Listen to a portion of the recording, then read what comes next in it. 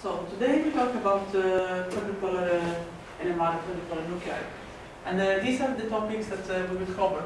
We will first of all introduce the quadrupolar interaction. Then we will look at the Hamiltonian for quadrupolar nuclei. We will look at higher order terms. Oh, sorry for the spelling. Then we will look at the effect of the sample rotation on the quadrupolar interaction. And then we will look at methods that we can use to get high resolution for quadrupolar nuclei.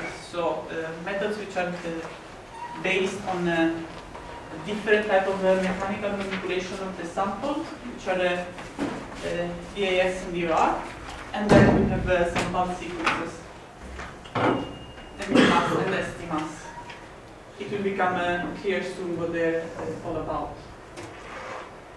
So first of all, let's look at the periodic table to figure out why it is important to talk about quadrupolar nuclei.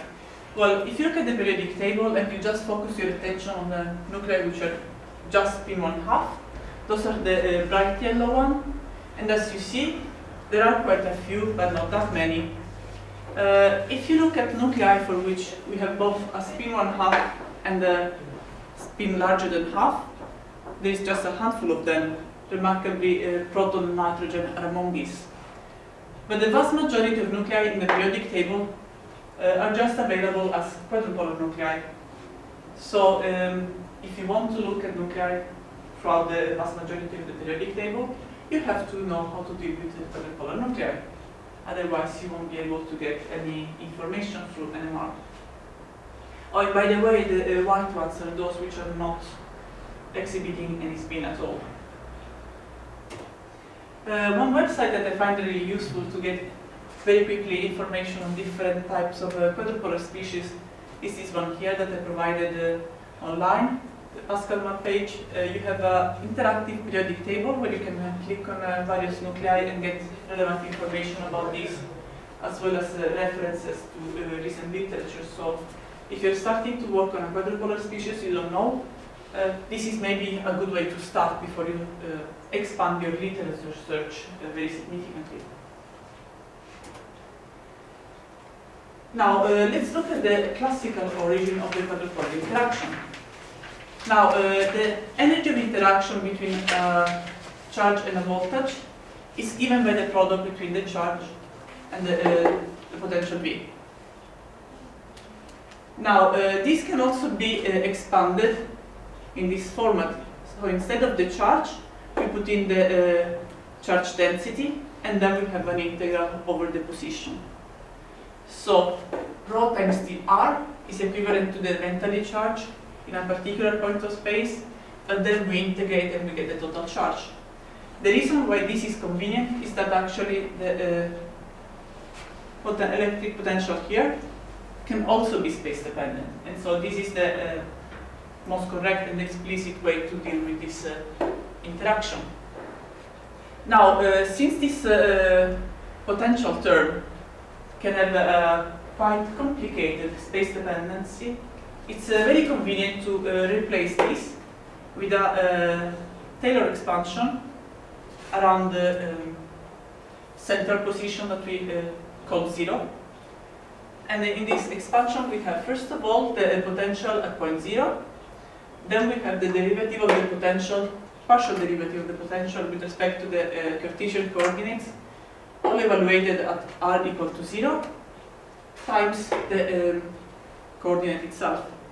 And then we have this term which contains the second derivatives, and it's multiplied by two spatial coordinates. So in this expression here, xj can be basically x, y, z. Now, in this equation here, this term, and this term are nothing else than the potential at point 0, the electric field calculated at point 0, and the electric field gradient calculated at point r equals 0. And so they're nothing else than numbers. If you take an expression and that you evaluate it at a particular point of space, you basically get a number. So these are just the coefficients of this expansion. while x, j, xk, etc. are the coordinates. Now, why is this important? Well, if we substitute in the expression for the energy this series expansion for the potential, we can then gather up together various terms. So we have rho times V of R, which has been replaced by the series expansion of V in the R. So this times that is this term here, and this is nothing else than a constant, because Q is the total charge, and V of 0 is a number. So this number may even be quite large, but it's just a constant, and since we are only interested to monitor transition between levels, so we are just interested to look at the energy differences, so actually this term does not contribute at all, and we can forget about it. This term here has to do with a so-called electric dipole, because we have a charge times a space coordinate, so it's a dipole. Actually, if we look at the nucleus, all the nuclei are known to have a symmetric charge distribution. They don't have any dipole moment. So this term in a nucleus is 0. If you were not to use this expansion for a nucleus, it may be non-zero, but for a nucleus it's 0. So since you're interested in NMR, we can forget also about this term. The next term in the expansion that we have to think of is this one here. Now, this coefficient here, we said is the electric field gradient. This coefficient here is instead the so-called electric quadrupole moment. So if your nucleus has a quadrupolar moment, this term will be different from 0, and you can have contributions here. Okay? Now, it is known that all the nuclei which have a spin half, they are not only symmetric, but they also have a spherical charge distribution. So all these higher order terms in the expansion are 0, and we don't have to think about them. But if a nucleus has a spin larger than 1/2, so 1, 3/2, and so on, then the charge in the nucleus will still be symmetrical, but will not be spherical. So you can have a quadrupole moment, and in that case you can have a quadrupolar interaction term to consider in your Hamiltonian. Okay? So it's two different things. All nuclei are symmetrical, so there is no electric dipole, but the charge doesn't have to be spherical, so you can have a quadrupole moment.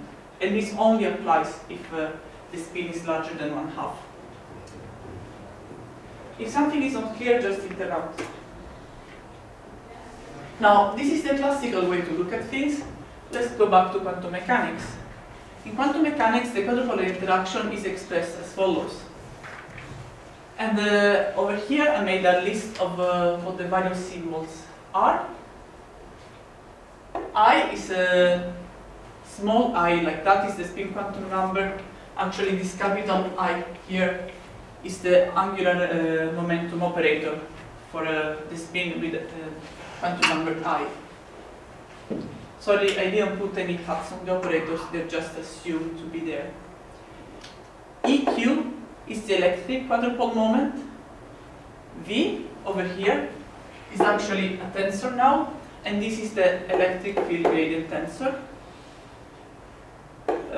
This term here is the Z component of the EFG tensor taken in the principal axis frame. And that is normally taken as a measure of the magnitude of the electric field gradient. And in some places you will find that this term here is indicated as EQ.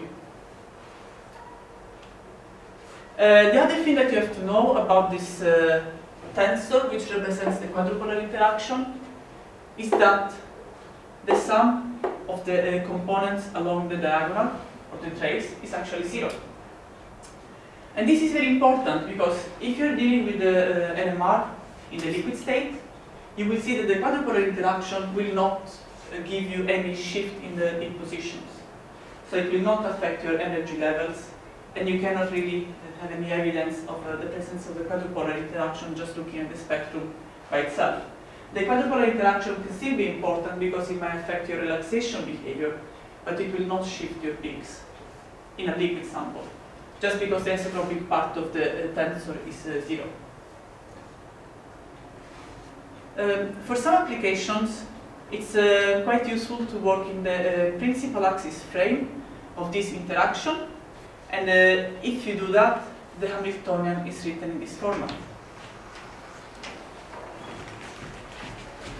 And there is a wide range of different notations that we find on how to describe the quadrupolar interaction.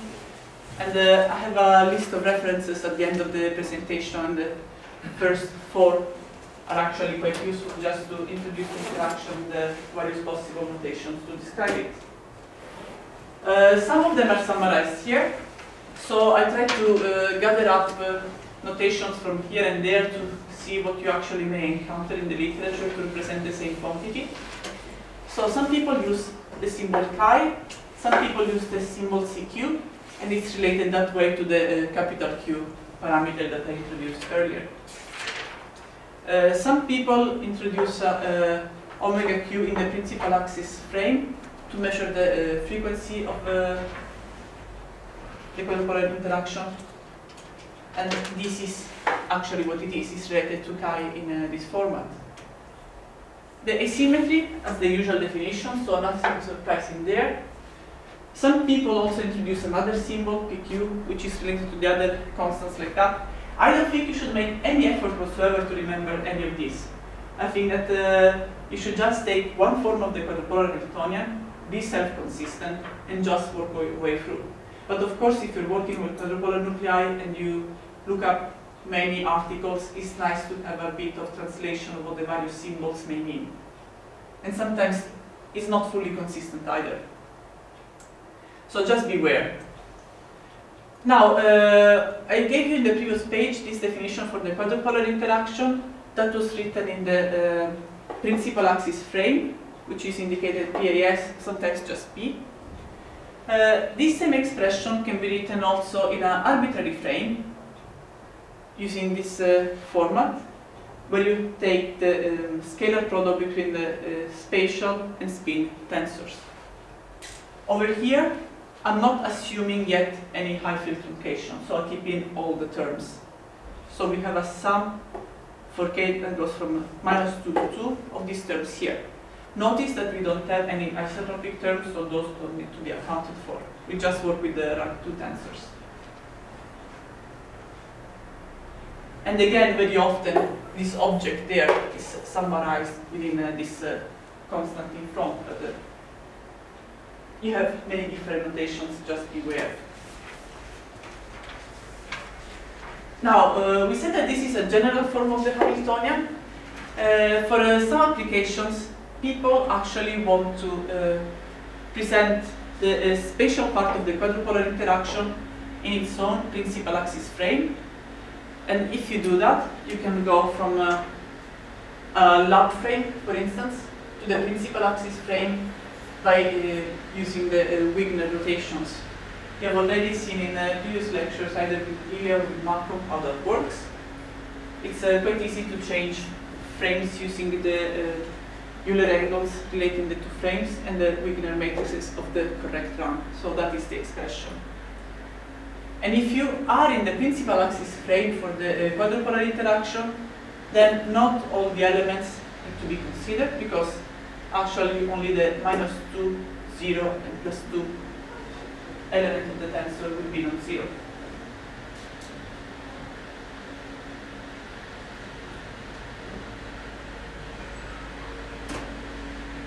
Now, quite often we work in the high field approximation. So if we do an NMR in high field, it's quite common that our total Hamiltonian is actually the sum of the sigma Hamiltonian plus the quadrupolar Hamiltonian. And we've seen in the past that when we do the high field approximation, we first go to a toggling frame, which is related to the Zeeman Hamiltonian in this format. And then we have by doing this transformation, a modulation of each terms dictated by the normal frequency. Is everybody happy with that? Just tell me if it's not clear. Now we are just going through things that we have seen in previous lectures. Applied to the quadrupolar Hamiltonian, obviously. So, if we want to look at the high field truncation of the Hamiltonian, we can expect that the Hamiltonian will be the sum of various terms, and to first order, we will just have the T to 0 term. In the previous page, we had this omega q p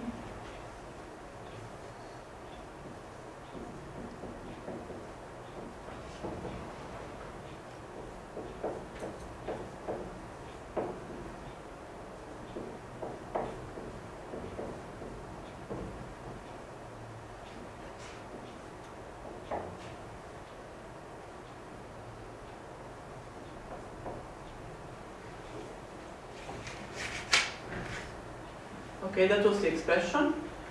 And now we just retain the terms for which k is equal to 0. That's usually what we do in high field approximation. So if we do that, minus 1 to the k is 1, and then we have a to 0, t to 0, and this term here is 1. So I guess you see how it comes up.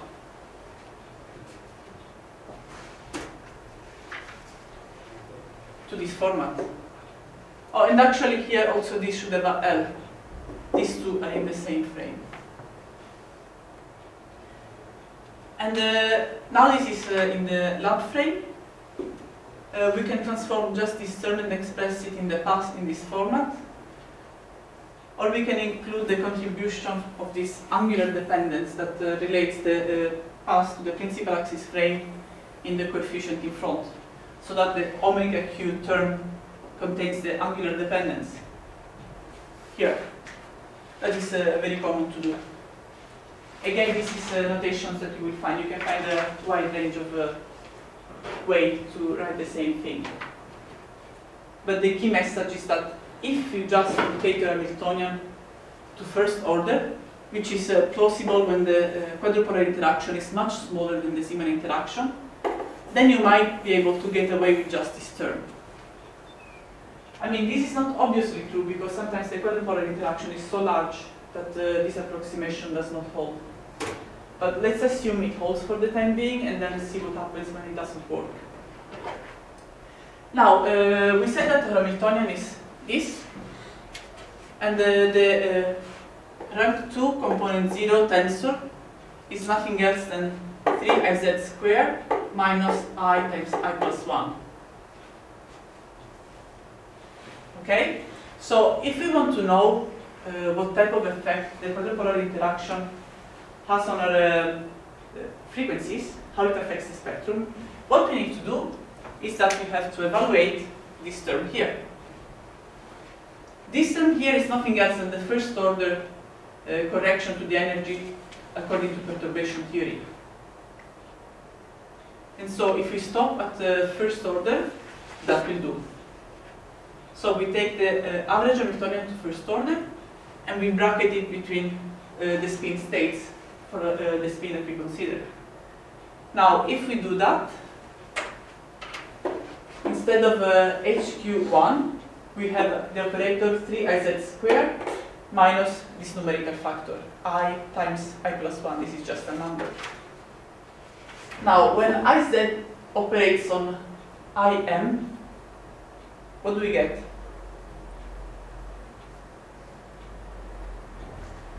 M, Im.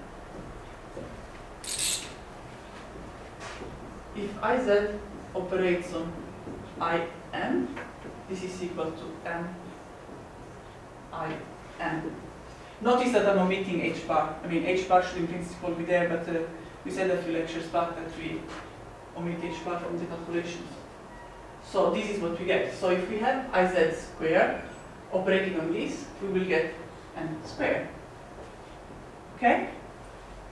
And over there we have 3iz squared, so it gives us 3n squared minus I plus 1, which remains the same, that's just a number. And these functions are orthonormal, so when we bracket it, they give us 1. And so this is the result to first order perturbation theory. That will be our energy correction. And this is really important because it tells us that when we evaluate the correction to the energy, that will only depend on the square of the n value. So it doesn't really matter if you're considering a level which is +1 or -1. If it is +1/2 or -1/2, the energy correction is the same. Okay? Now, what does this mean for an integer spin? If you have an integer spin, say spin 1, if we have just a Zeeman interaction, we will have 3 spin levels. I didn't put the labels, but this could be typically -1, 0, +1. Okay? And we said that the correction will be the same for a spin which has the same absolute value of the projection number. So this shift here and that shift there are the same in magnitude and in the same direction. The shift associated with the level in the center is actually going in a different direction. And as a result, if you have a spin 1, you will end up with a set of levels like this, in which this transition here and that transition there are all quite far away in principle from the Larmor frequency, and they are shifted by a quantity related to the size of the quadrupolar interaction, which in principle can be quite large. So you can see immediately that in principle, if you have an integer spin, you may not have any signal easily observable close to your Larmor frequency because your signal may be well off. But it depends on how big is this quadrupolar interaction. Okay? And so, what do we do? I apologize, this picture is quite crowded, and probably I should have made 2 slides, I didn't have time. These are the 2 typical spin 1 nuclei that people study. The first one is deuterium. For deuterium, the quadrupolar interaction is usually not very large. It can go up to 150, 180 kilo or something like that. It's often even lower than that. So it's of the order of hundreds of kilohertz compared to a Zeeman interaction, which is many tens of megahertz. So usually with deuterium, the first order quadrupolar Hamiltonian is actually quite a good approximation. And for this system, what we normally do to acquire a spectrum is that we employ this sequence here. This is called a spin echo sequence. It's a solid echo. We have 2 90-degree pulses, not a 90-180, and the pulses have a phase that differ by 90 degrees. If you use this type of echo, you will get refocusing of the signal coming from a spin 1 nucleus. And this sequence is actually very important because one of the problems in detecting a decent signal on deuterium, if you have a large quadrupolar interaction, could be that if you do the sequence in the usual way, like pulse detection, you can do something like this in simulation, but actually in reality you always lose a little bit of time here due to that time. And this time here might have a very large effect on the type of spectrum you get and modify your line shape. So over here you see a few examples of what you should get. This is a simulation in Simpson. This line in red is the result of an accurate Simpson simulation using a pulse and not dead time.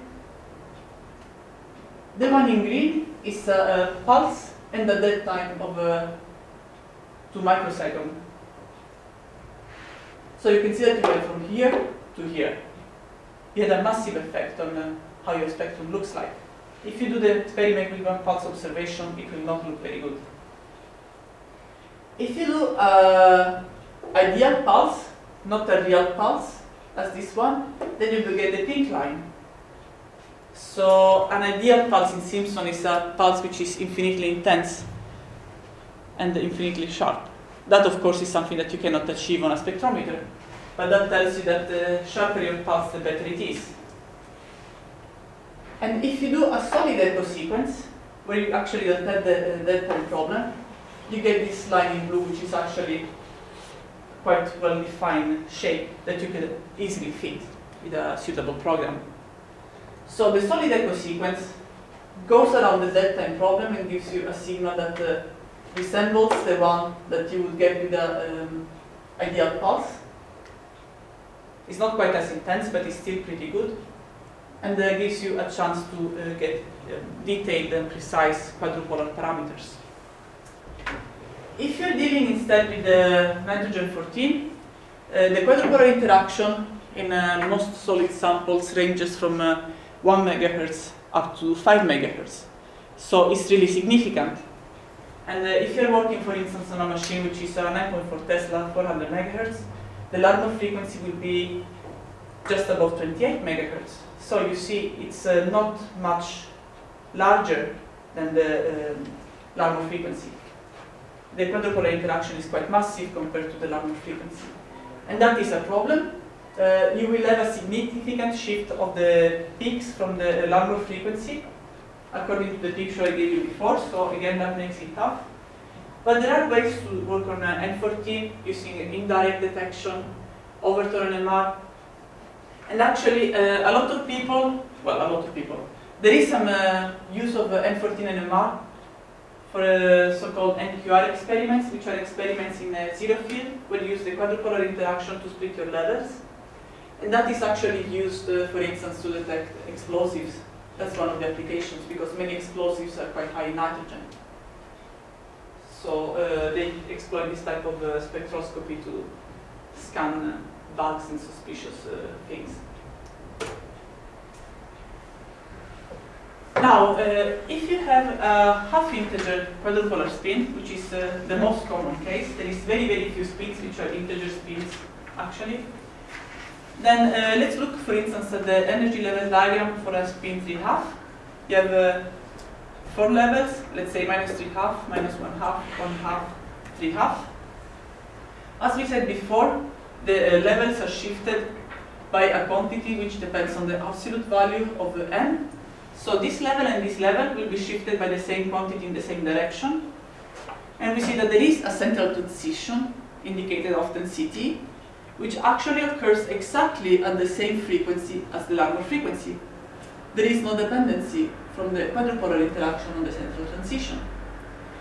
If you instead look at the satellite transitions, they're both affected by the same quantity, again, but it leads to a satellite transition here, which is much below the Larmor frequency, and the satellite transition here, which is much above the Larmor frequency.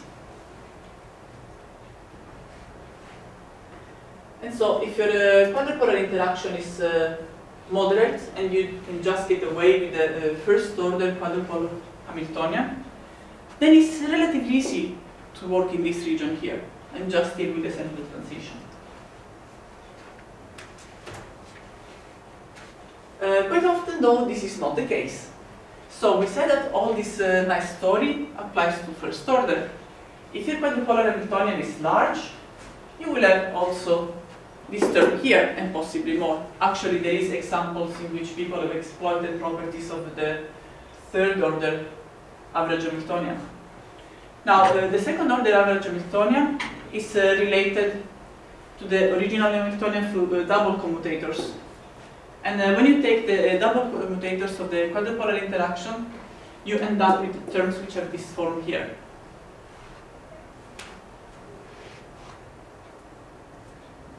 Which don't look very pretty. So it's a lot of complicated terms and so on. But if we are in a condition in which we work at a high field, we will just retain the part that actually has the sum of the components equal to 0. So we will have terms that we need to consider which have 2k, 2 minus k, so k plus minus k is 0. And then we have terms like that. All the other terms actually vanish. Don't need to be considered. And this can be simplified as follows, because this one is not contributing in high field as a set. We just take the component 0 terms. And this term here can be rearranged using Clebsch-Gordan coefficients. I don't know if you've done those with Malcolm or Ilya before. Clebsch-Gordan? Okay, no. I will not get into that. Let's just say that these are clever coefficients which depend on spin rank and spin component. I think we should have a separate lecture on Clebsch-Gordan if you actually ever meet them. But what I want to tell you is that instead of having these terms here, which have a product of tensors, you can replace those in a linear combination of tensors with the suitable ranks and components. So instead of products of tensor, you get single tensors with suitable coefficients.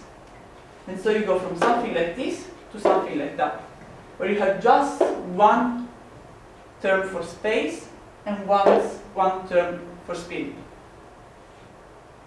There are rules of how this is done. You have not done it before. It will take too long to go through it, so we just go from here straight to here. Okay? And you forget about these lines, which are incomprehensible at this stage. You can just take my word that this bit, these coefficients, are somehow related to these coefficients, and this commutator here is somehow related to this tensor term here. And what you need to know about this term here is that it has component 0, and has odd values of rank. That's all you need to know about this. So we go from a situation in which we had a lot of terms with lots of commutators to something else. And the spin rank can have values 1 and 3. The space rank goes from 0 to 4. So just focus on this information here. And actually, it can be shown, again, you don't need to know how, that the only terms in the space rank that you have to consider are the even ones due to symmetry reasons. So instead of that ugly thing that we had before, we have a bunch of coefficients which have only even space component ranks and odd spin component ranks. And as you see, there is a term which has j equals 0. So the fact that we have j equals 0 means that there is something isotropic over here. So when we do the second order average Hamiltonian theory on the quadrupolar interaction, we end up with an isotropic contribution, J0. And this is called the second order isotropic shift of the quadrupolar interaction. It's a term A00 which is related to the key parameters in this format. So it will depend on the size of the quadrupolar interaction, it will depend on the field, and it will depend on the spin and the symmetry. But it's just important to be aware that it exists. It's a bit counterintuitive because the last thing that you expect when going to higher orders is that you get back isotropic terms, but actually this is the case. So we have an isotropic term which will basically shift the peaks in a different way depending on the size of the quadrupolar interaction and depending on which field you work on. So when you try to predict where your peaks are, and you just look at the isotropic shift for a peak, you actually may be quite a bit off. Because this shift depends in a quadratic way on the size of the quadrupolar interaction, so it can be quite significant. And it's important to be aware of it. The other take-home message is that we have also rank 2 and rank 4 components. And again, I don't go through the maths. If you're interested in the mathematics of how they look like, you can go and look them up in a book or a specialized article. But as a result of all these higher order terms, basically we go from this nice picture where our central transition was the same as the Larmor frequency to something a bit complicated where all the levels are affected by the quadrupolar interaction to some extent. Not as much as before, so the central transition will still be relatively close to the Larmor frequency, but it will not be a nice sharp line which does not depend on the quadrupolar interaction at all. Everybody happy with this so far?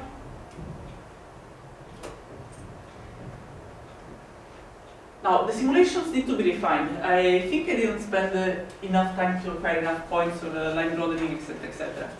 But this is a simulation for rubidium-87 using the parameters that I took from reference 5, and I can put the input files that I used for this work on Blackboard afterwards. I just need to check them.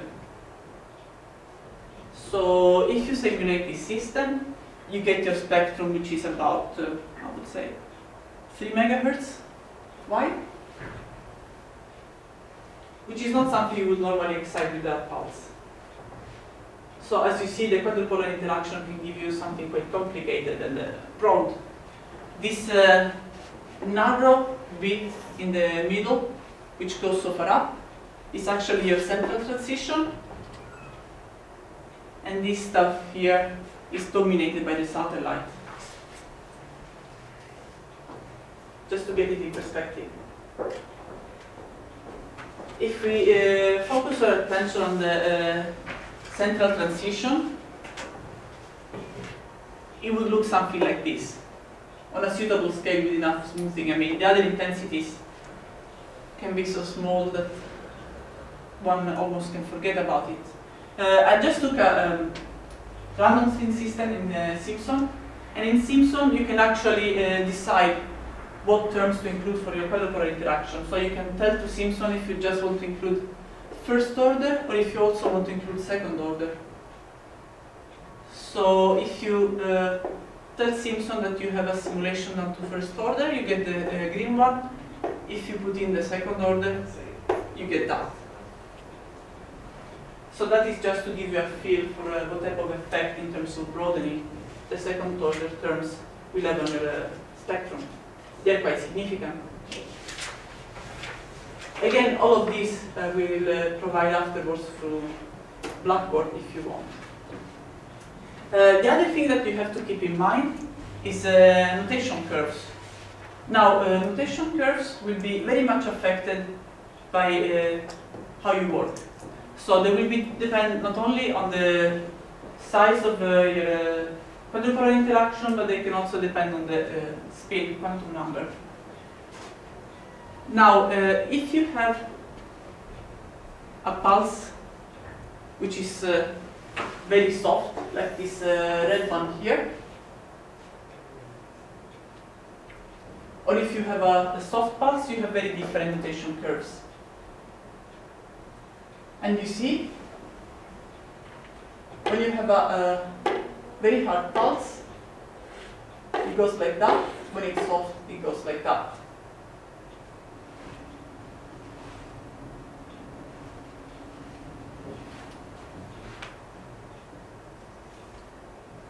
So beware, and take into account that depending on the range of notation frequency you have, you may have a change of the notation frequency, and you may have trouble to evaluate it.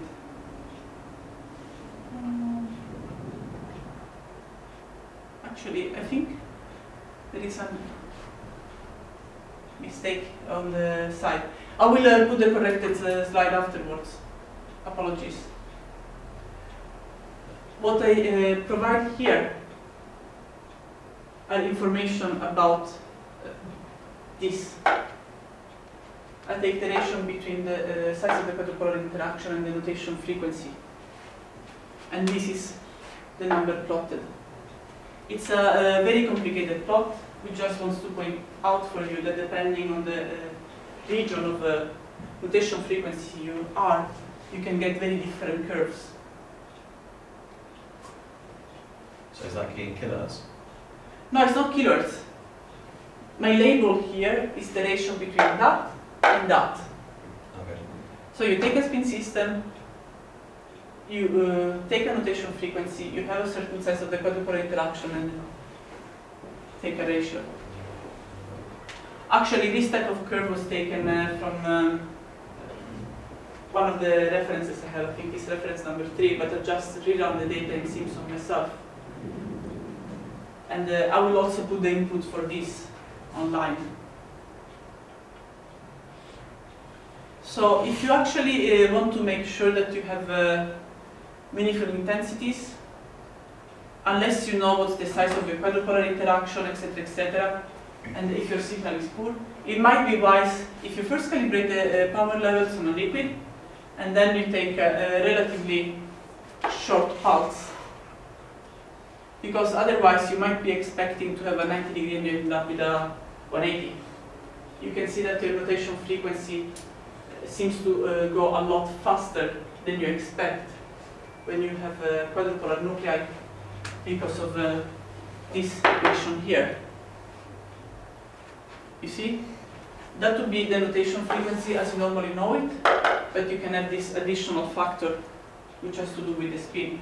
And so you end up with an effective notation frequency which is actually different from what you would have calculated on an isotropic solution where the quadrupolar interaction vanishes. And the isotropic solution is the good standard to use the parameters which are safe for the probe. So for instance, if you calibrate the power level to, I don't know, 100 kilohertz on the liquid, and then you put in your solid with a large quadrupolar interaction, you may find that your 90 degree pulse is not 2.5 microsecond, but 1.2. That's okay, you're not actually putting in 200 kilohertz in the spectrometer.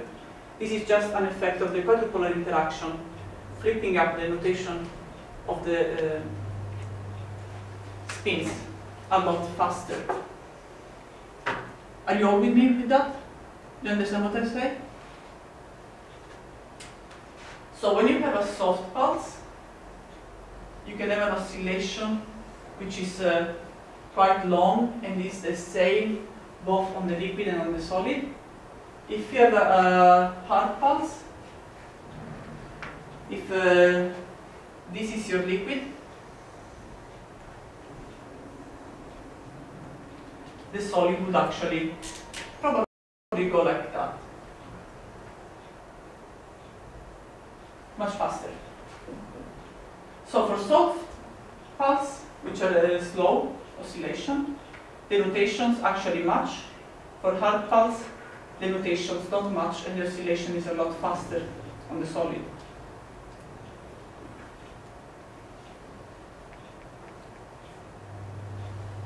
So if you have a spin 3/2, say, you would half the nutation frequency. If you have a spin 5/2. If you have a spin 3/2 plus 1/2 is 2. So you would get that your pulse is going twice as fast. If you have a spin 5/2, then it could be a factor of 3 in apparent speed of oscillation.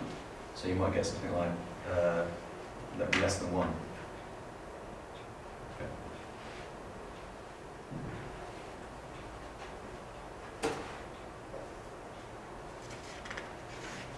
Now,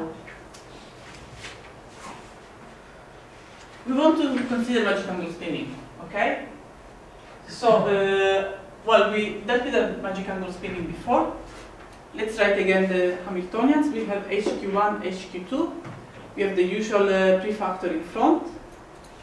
Then we had the tensor we had before, and we just added the modulation of the spatial part with the corresponding with the matrices.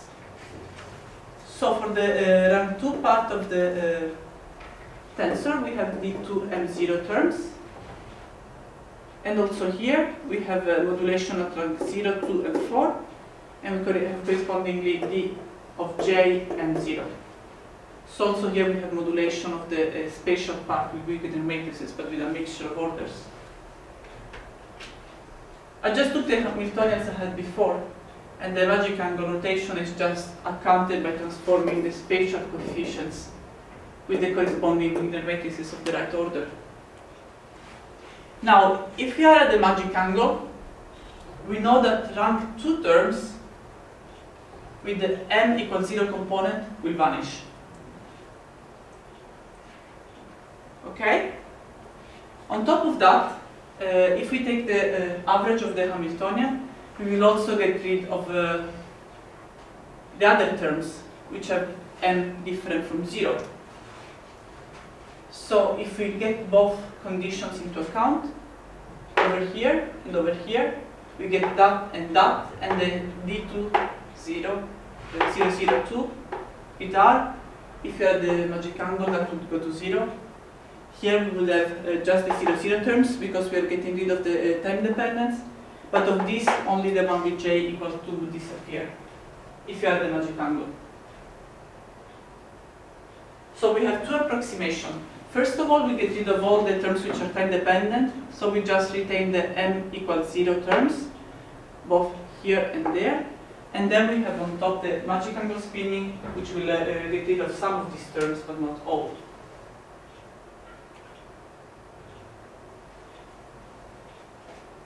Now, if we actually decide to spin at the magic angle, this is the form of the second order Legendre polynomial.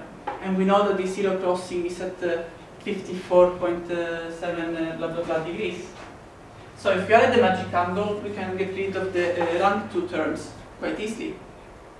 But we cannot get rid of the rank 4 terms, which is this curve here. Because the fourth order Legendre polynomial has the zero crossings in a completely different position.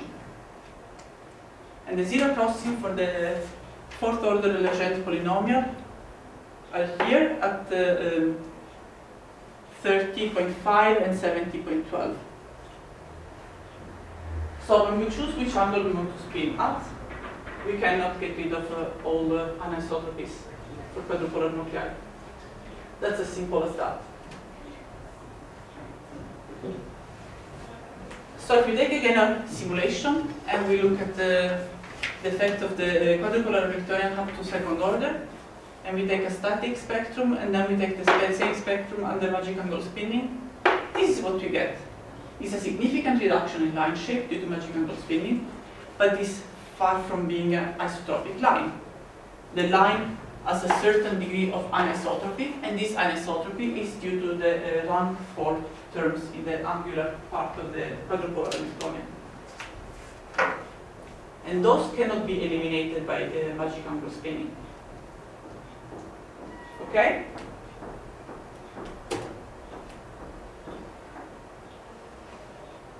Now, we said that magic angle spinning alone cannot give us high resolution spectra. So if you're at the magic angle, we get rid of all the rank 2 tensors. And that's what people normally choose to do, because not only you get rid of the rank 2 tensors which have to do with the quadrupolar Hamiltonian, but also for all the other anisotropic interactions. I mean, you could have a CSA, you could have dipole-dipole coupling. If you place yourself at the magic angle, also those will be gone to some extent. So it's very convenient to actually use the magic angle. On the other hand, the rank 4 terms vanish at a different angle, and so if you choose the magic angle, they will remain. And so if you want to get rid of those, you have to use a different approach. And there are approaches which are based on special mechanical rotation, which are DOR, or double rotation, and DAS, dynamic angle spinning. Or you can use pulse sequences like MQ mass and ST mass. I will update the handout notes afterwards because there are a few slides which are not too clear and need a bit more explanation, but for the time being, just try to manage with what we have for a discussion. So, let's go back to the mechanical methods to get high resolution. DOR is the first one. How you do it is to basically have two rotors, one inside the other. One rotor rotates at the magic angle, one rotates at another degree, which is either 30.5 or 17 point whatever, to take care of the second Legendre polynomial. And by doing that, you basically can average out both first and second order quadrupolar interactions. And so if you look at the results of that you get by DOR. If you start static and then you start rotating gradually, you can see that you get some pretty well resolved spectra with lots of spinning sidebands. These experiments here were done on sodium-23, on a sodium oxalate, where the speed for the inner rotor was of the order of kilohertz, like 4 kilohertz, while the second rotor was the one spinning slower. And this is referring to the speed of the inner rotor. You have a lot of spinning sidebands, but you can see that you have a very decent resolution. And so your signal to noise benefits significantly by doing DOR.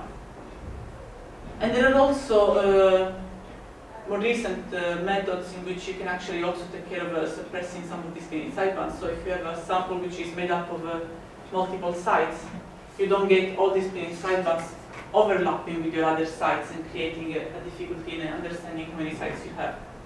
So there are ways to take care of the spinning sidebands. But definitely DOR leads you to very good resolution, but this implies that you need to have a specialized probe. And it's also usually quite tricky to get the two rotors to spin nicely. So it takes a little bit of time also to set up. Another method that can be used, again, requires a specialized probe. And in this case, we have experiments in which we have a single rotor, but the rotor can be spun at two different angles, beta 1 and beta 2. And actually, if you record that to the experiment, it has been shown that you can get high resolution by correlating the single quantum satellite transitions between the direct and indirect dimension in a special way, and to choose the angles of rotation for the direct and indirect dimension wisely. So if one goes through all the maths and chooses the angles of rotation for the direct and indirect dimension, one can figure out that there is a combination of terms that can guarantee that certain terms go to zero. So you have to solve these two simultaneous equations and find the angles for which this works. Now there is many different angles that can be used for double axis spinning, but actually there is no angle in the range between 39 and 63 degrees. So you can find solutions which actually give you something decent and get rid of your quadrupolar terms, but you cannot do it at the magic angle ever. There is no solution there. So you may be able to get rid of the quadrupolar term, but actually you will have all the other anisotropies to disturb you when you do the experiments.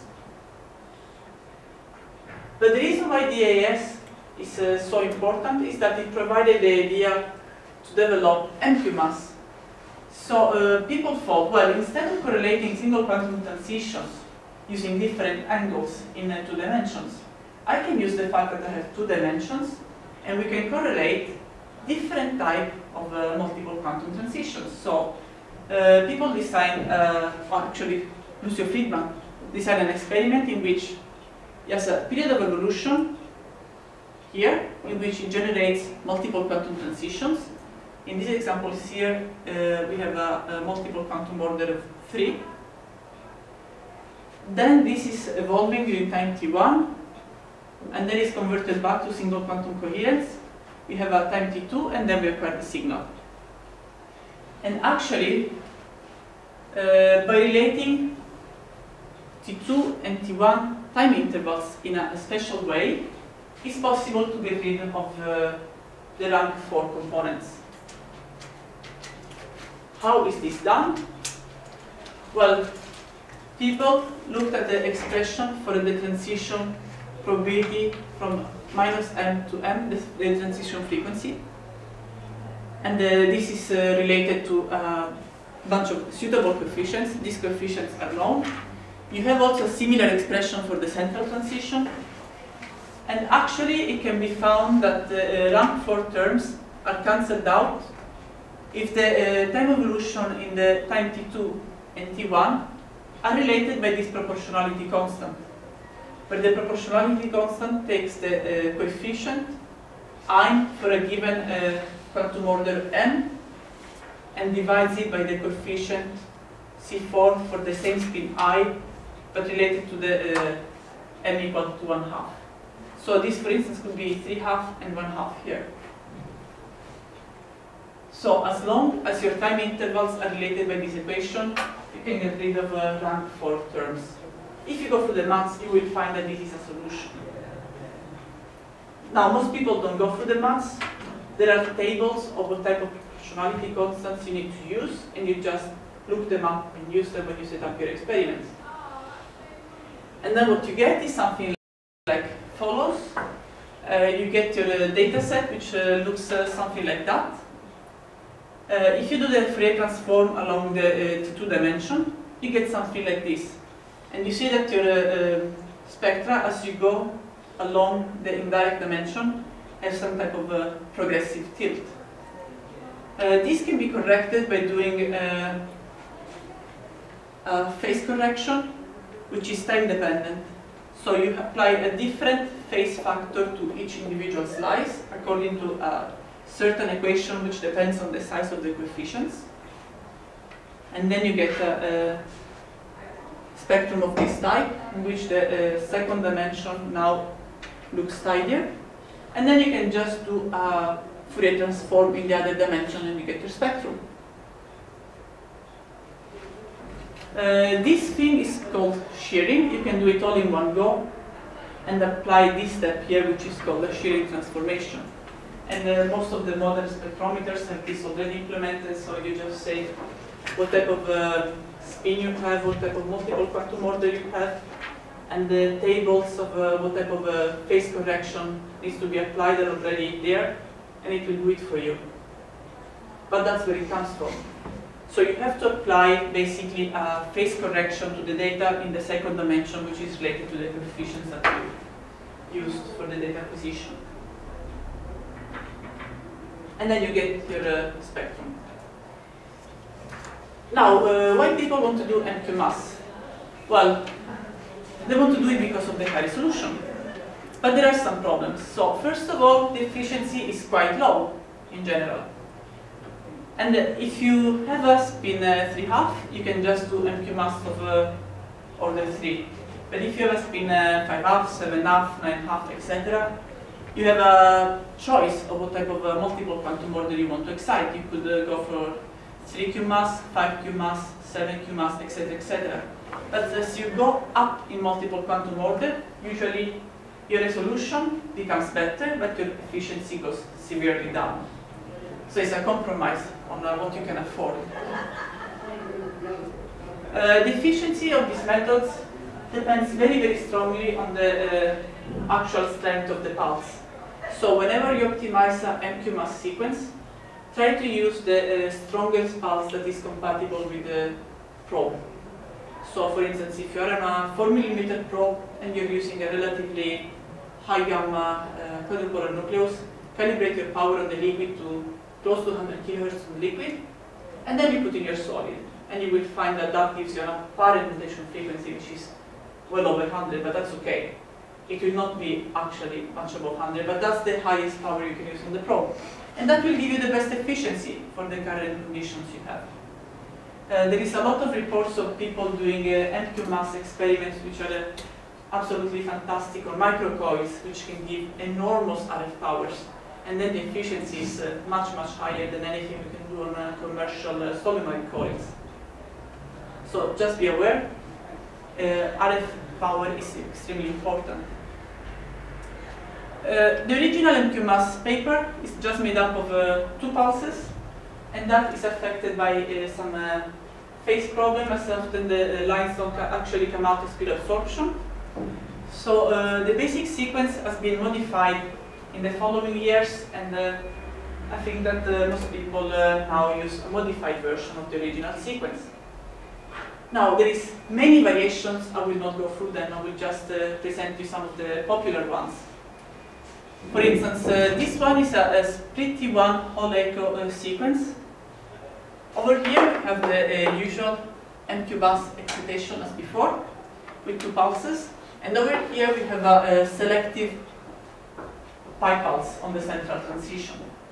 When we do the experiment this way, with a split T1, we break up our T1 between here and here, and then at some point here we will get a full echo of the signal. We need to choose the duration over here in order to ensure that we can record a full echo. So this method is actually quite nice, because if you do the maths, you will see that it actually does not require any shearing. If you record the echo exactly this way, there are variations of the echo experiment in which you use a selective pi pulse, but in which shearing is still needed. The only... Sorry, which one is expensive to do? Which one is expensive to do? In this experiment here? No, is this one or trying with adding with shearing? No, this does not require shearing. Yeah, I understand. Which one is expensive? Doing this experiment or doing the one with shearing? To be honest, if you know how to do the shearing, it's not a big problem to do the shearing. It depends on the software you use. I mean, sometimes it's, if you use old software, you don't know what type of parameters you have. If you do this, you don't actually have to look up any tables. The experiment just comes up straight okay. But it's not a problem to do any shearing transformation. It's just easier to look at the data sometimes when you don't have to apply a shearing transformation. It's not a big deal.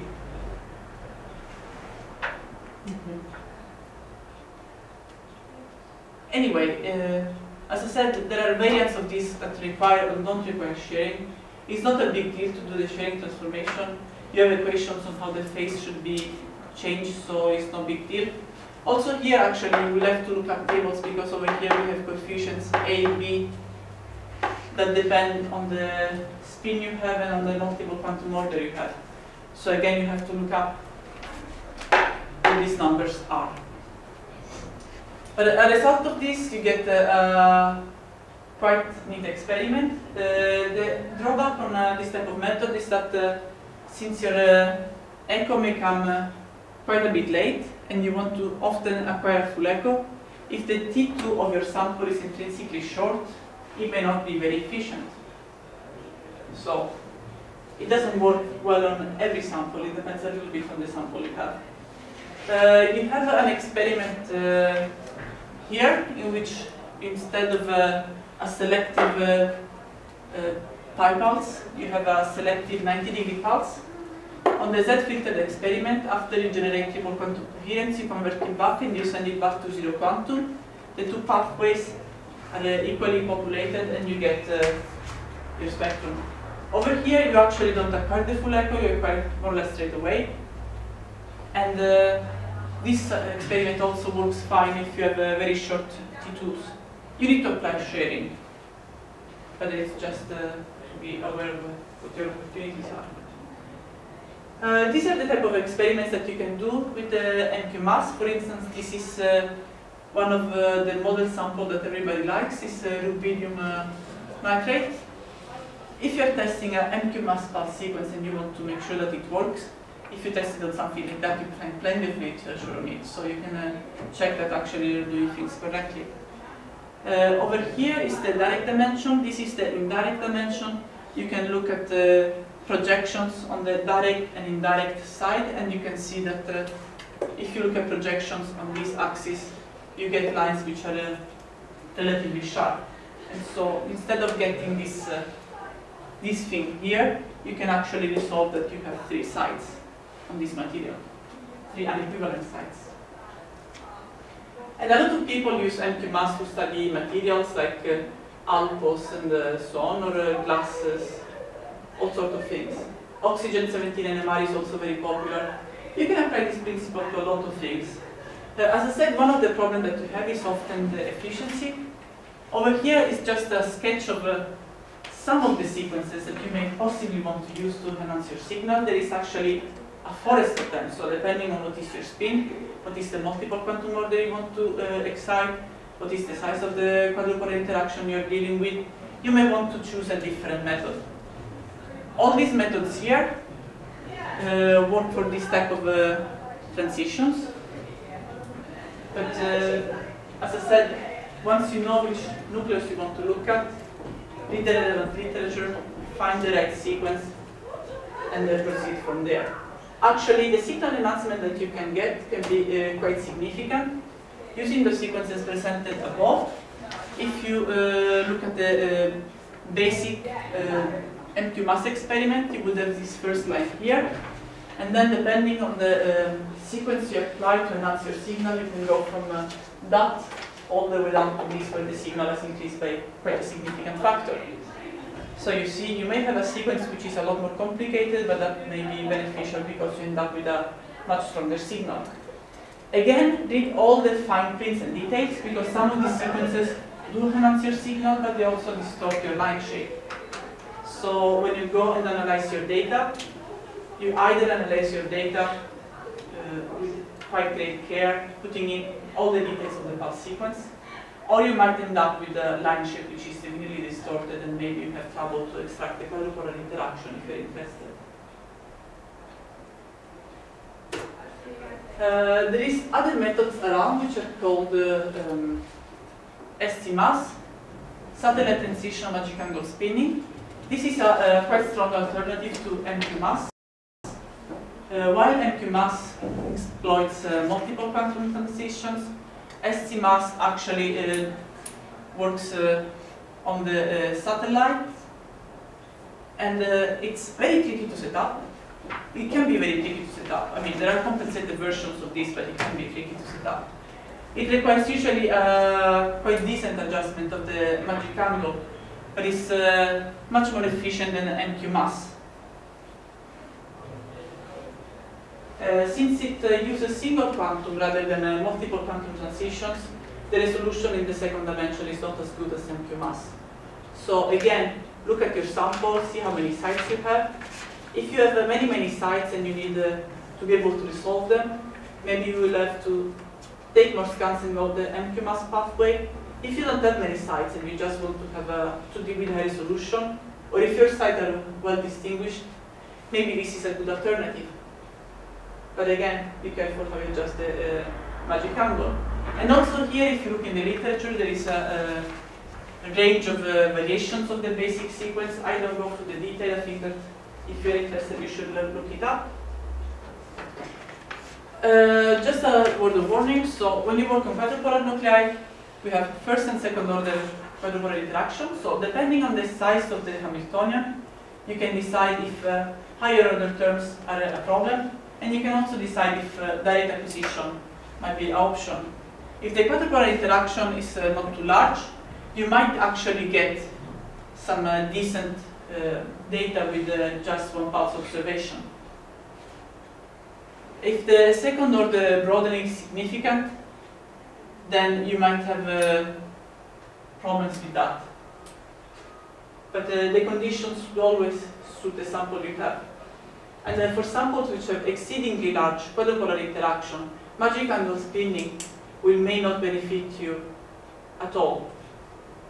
It could be that it's so large that you just don't excite much of it. So some people just do experiment by changing the carrier frequency and working static to see all the spectrum.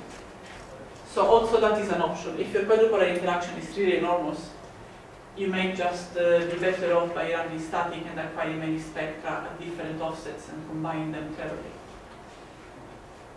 So try to get an idea of the size of quadrupolar interaction you have. I think much of this is available online. And then there is just a lot of references.